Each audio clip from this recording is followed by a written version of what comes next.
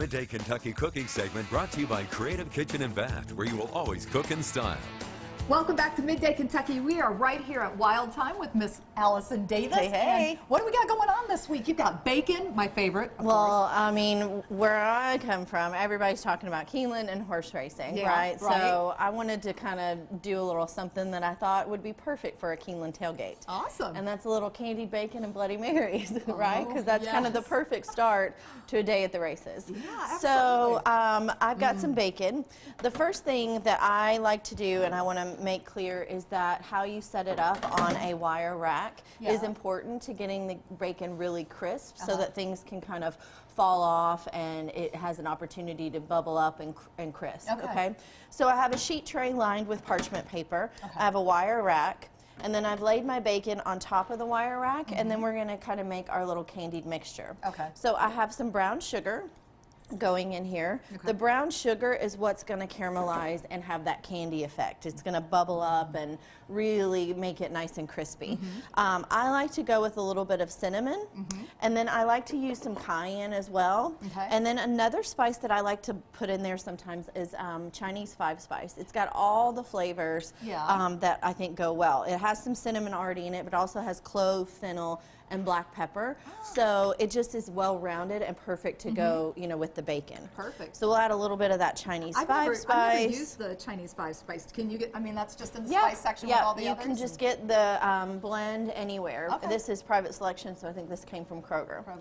All right, so we've got our brown sugar, our spices. Now, one thing you could do, you can go with a dry rub and just kind of sprinkle it on. You know, if you want to do one of those, go ahead, and then I'll show you another one that I like to do. Can I actually put too much, or is there never enough? I don't think there's enough because, again, it's going to really bubble up and crisp up. The other thing you can do is add a couple drops of bourbon into that mixture, and that'll make it more like a wet paste, right? If you want to see what we're doing there, see how it kind of just comes nice and wet. And then we can take that, and that just gives a little bit of that bourbon flavor, you know, to our bacon. Nice. So you keep doing that, and I'm going to whip up a little Bloody Mary here. Okay, that sounds good. All right, I was just recently in Texas, so I'm going to go with Tito's today. All right. But very simple Bloody Mary for me. We're going to go with some ice. I've actually even made bourbon Bloody Marys if you wanted to sub in bourbon for the vodka. No, I've never tried that. And I'm not measuring. I'll hear it from Troy later, but who measures on a Bloody Mary, right? All right, so a good Bloody Mary mix, I like Zing Zang or Clamato. So you just kind of go maybe 2 parts vodka, 1 part of Bloody Mary mix. And then I like to go with a shot of these 2 guys. I don't know if you've seen this, but this is a Chipotle Tabasco sauce. It's not just Tabasco, it's got that smoky Chipotle. Nice. Perfect for Bloody Marys, right? So a couple dashes of that, a little bit of Worcestershire sauce. I also sometimes like to go with a fresh lime in there because I really like citrus. Oh, you really load this up. This is good. Oh yeah, no, we gotta do it right. And then my husband and I, we always like to set up like a little, especially like for Keeneland. We'll put these in like little mason jars, but little condiments that you can like go put into your Bloody Mary. Like these are little pickled green beans, you know, that can go in there. Some little gherkins or cocktail onions.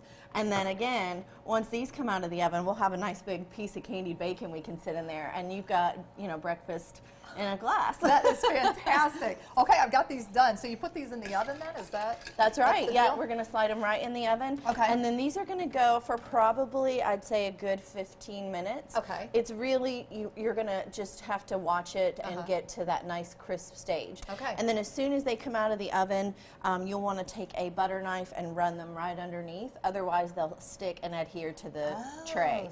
So as soon as they come out while they're still hot, run a knife underneath them and then let them cool, and they should cool and crisp up and be good to go. And they're ready to go. Well, for this recipe and many other recipes, head over to our website at WTVQ.com/Midday Kentucky, or you can go to our recipes tab. The recipes tab on the Midday Kentucky website, but also you can go to, you can go to Allison's website at wildtimecooking.com. And we'll be right back right after this short break. We might try a little taste of this. Promise we haven't yet. We'll be right back.